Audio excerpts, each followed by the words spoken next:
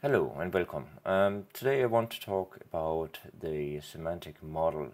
This is something that has been integrated in OpenHAB3 as a new feature. It goes away from the original way of simply specifying a location for your devices and then grouping them like that. The semantic model goes much further. So the page I've opened here is the tutorial. That's very worthwhile reading. What they basically have done is that you can now tag your items with their properties. So if they are a measurement, if they are radiator control, if they are temperature, things like that. On top of that, you group them in locations and equipment, and the whole thing is built up as a tree. And as a result of that, all these devices. So you have your location, your house, your ground floor, your corridor, your first floor. You then have your device. That's your item. That's your thing, and then you have your item. And then they group again to all roller shutters or all batteries or all temperatures, things like that. So I guess we'll jump straight in. This is my own OpenHAB3 installation. I am still running OpenHAB 2.5 and I have a bit of a mix of configuration with OpenHAB 2 files.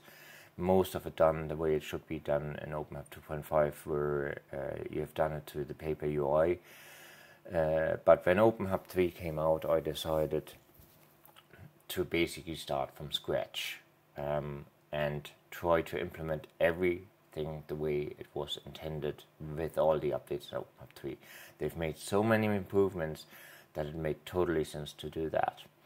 So, it's my front screen.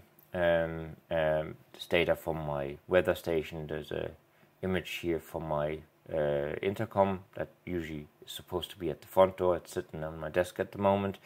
When somebody presses the button or when there's motion, it will take a snapshot and it will show that picture here. There's a switch here for the fountain. There's a little fountain in the front yard, so if I turn that on, the pump starts pumping the water up the fountain. And then you have locations, equipment, and properties here, and that is what the semantic model is about. So if I go to settings and I go to model, you have your locations here. So in my case, I've set up already the garage, the ground floor in the annex, the ground floor in the church, outside, the top floor in the annex, and the top floor in the church. And then there is an unassigned object here, which is the temperature in the kitchen island. I haven't assigned that. We'll start with basically adding a device manually to the model. So the first thing we're going to do is we're going to go into things and we're going to find one of the devices that I haven't added yet. Let's see if we take the hallway back stat. So this is a thermostat connected via the AVM Fritzbox binding. It's a Fritzbox decked, Fritz deck 301. Go to the channels, and the things that we want is we want the current temperature. Create as a new item. So and that is temperature hallway back. Type, that's okay. Let's see, this is a measurement. This is actually where we start. This is the semantic class, and the semantic properties is the first bits that you sort of add here. And this is so what's a measurement, and this is temperature. Great. So we are done with that. The next one that I want is the set point temperature, because we want to be able to set the temperature from our smart home appliances. So go, and this is hallway back set point. That's a set point, and that is, oh, I'm actually not giving this a property. So link. Okay, I want the radiator mode. Create. That is the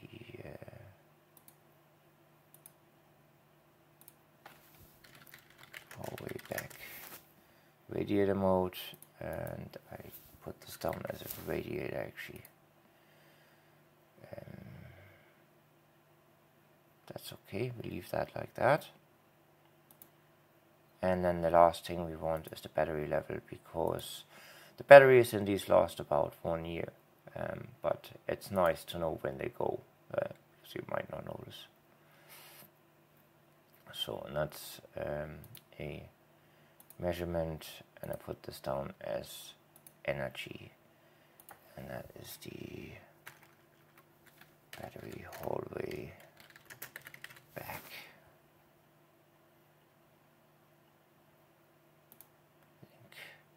Okay, that's the only 4 I'm really interested in. So when I go back to the model here, we now have all these items that I just created. They are in here. So we go in the ground floor of the church, and we create there's no hallway back in here yet, so we create that. So it's a hallway back, hallway back, hallway back. That's a corridor. Get some nice logos there. Location. Do we have a hallway? We have a corridor. Let's go and create. That's our location. And that went in the wrong place. So we remove that again. Remove. Okay. I should have clicked here first and then at location, because I want it in the ground floor of the church. So hallway back. Hallway back.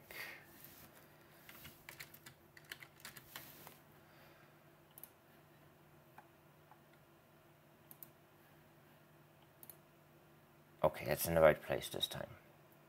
So the next thing then we want to do is we want to create equipment, and that's heating. Sorry, hallway back heating. So that is radiator.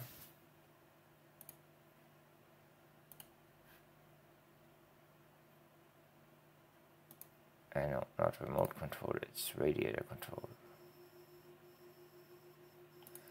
Radiator control, great.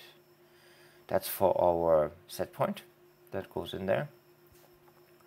So one thing that annoys me a bit is that it always collapses the whole tree here. So we have that basic setup. What we do now is we're gonna take and we're gonna set the so the set point here, we're going to edit that, edit, and that's, let's see here, that is the radiator, that's great, and then the parent group, and that's the hallway back heating, close, save, and that puts our set point up here. The same with the radiator mode. We edit that. Parent groups.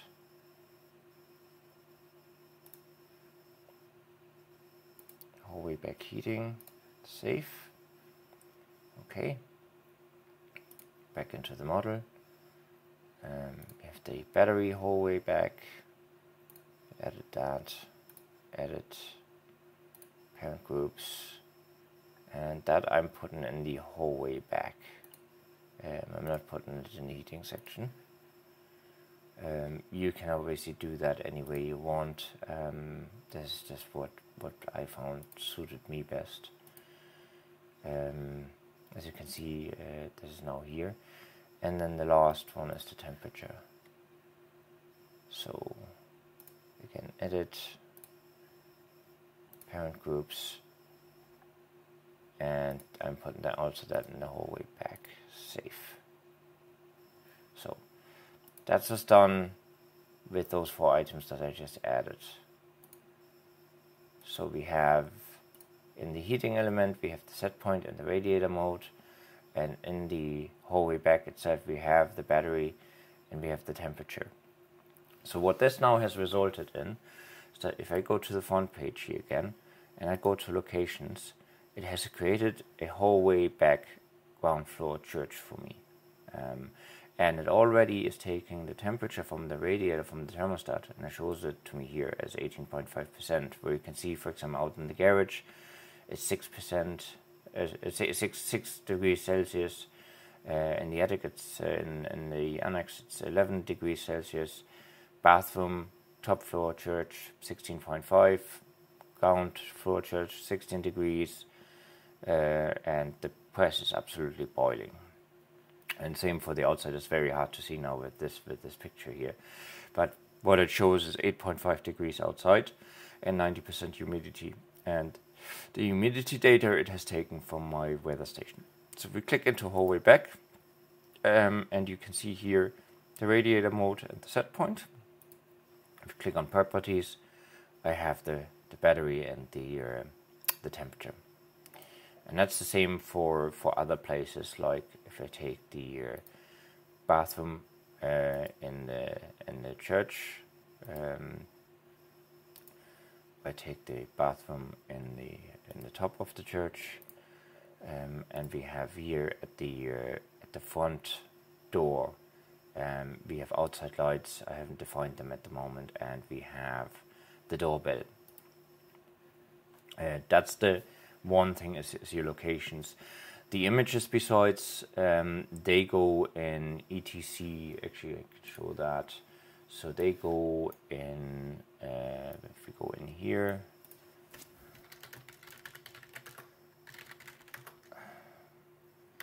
so they go to etc OpenHAB HTML. So I've just basically put them in there. They can be any size really, it doesn't matter. OpenHAB will scale them for you. To transfer them, the easiest is probably to install something like Samba on your OpenHAB box, and then create a share so that you can just drop the pictures in. So locations is one part of the semantic model. Equipment is the other. So what it has done now automatically is it has grouped all these items. So I have all the radiator controls here in one place. Front door, that's that one. I have power outlets. That's a little, it's a Silvercrest power strip that was sold in Lidl with 3 switchable sockets. But I have multiple of them, but just added one for now. Miscellaneous is the fountain. I can probably say that should be power outlet if I wanted. I have speakers, so I have added the Sonos sound system in the office and the living room so far, and I can control that from here. Lights, I will show all the lights that I added to the system. You have color select here for individual lights. You have brightness, so whatever you add. And then I have, for example, switches for the floodlights outside, which are on decked switched sockets. And the third thing that comes from this is the properties, which is also great. So basically it groups all the light elements, it groups all the temperature elements, it groups all the energy elements. So if we go into temperature, here are the temperature from each and every element that we've added so far. Energy, here are all the batteries from all the radiators. There's also energy consumption from my switched sockets, and also voltage from my switched sockets. So these are again AVM frit stacked 200 and frit stacked 210.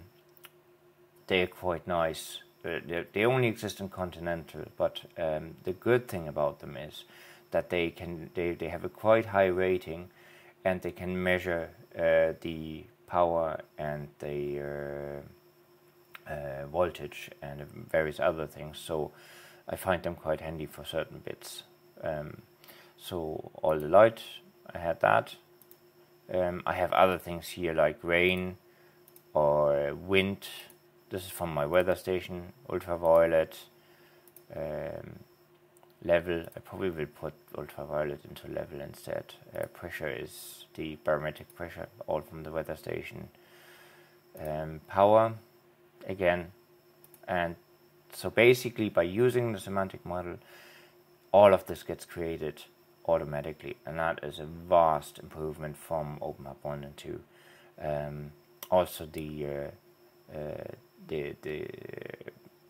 responsiveness of the interface has improved drastically, because in OpenHAB 2, if you went up to control and then you went to a location, it would take quite a while to load initially, at least with the amount of devices that I have in my setup.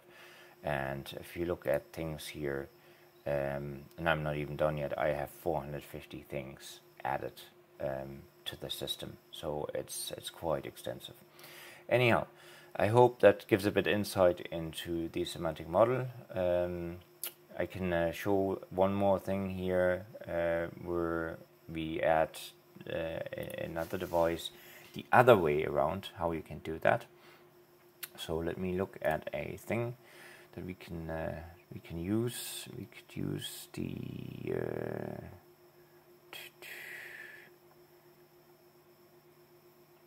I haven't added yet. I'm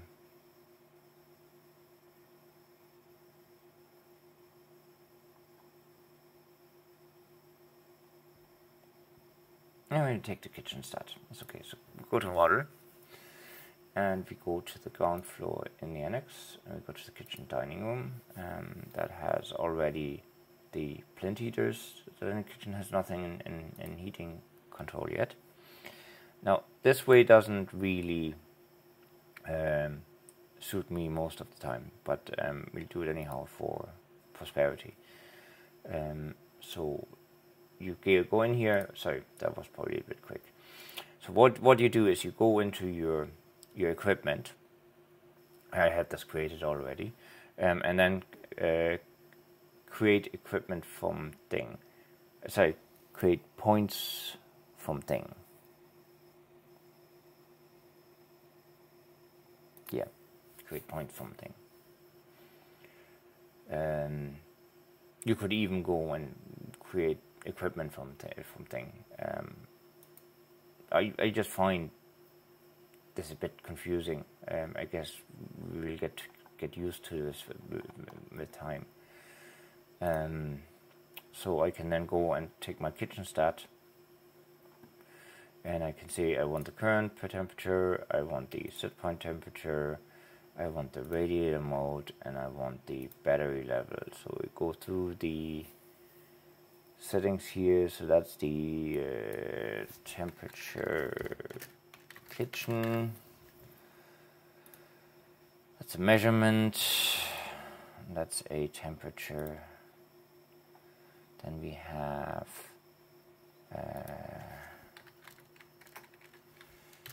kitchen set point. That's a radiator. That is a set point. I'm not giving that a semantic property. Then we have the radiator mode. That's the kitchen radiator mode.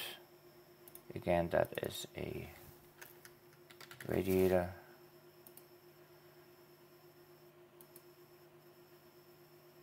I'm not setting anything on this. And then we have the battery kitchen stat, and that is a measurement, and that is a energy. So, and then we say add to model, and what it has done, it has taken all 4 devices and it added to my heating, and that obviously doesn't suit me. So I will be taking the battery out of here, parent groups, and that goes in the kitchen instead. Close, save, and I will also be going, and I'll take the temperature out of here. I haven't quite decided yet how it's going to look in the end, but that's initially my approach. So that's the other way to do things, where some people feel that this is quicker. You save a few steps when you create your smart home. I personally don't, because I have to reshuffle them again. And we can go up here and we can have in the locations. We have the kitchen dining rooms, 22 degrees at the moment. It's in comfort mode. And we have the voltage from the deck switch. The plant heaters aren't on, so there's no consumption there. It has created that. If I go to equipment and I say radiator controls, the kitchen radiator mode and the set point are here now. They have been added. If I go to properties and I go to temperatures, the temperature in the kitchen has been added here. So all automatically, and that works very well. Okay, thank you for today.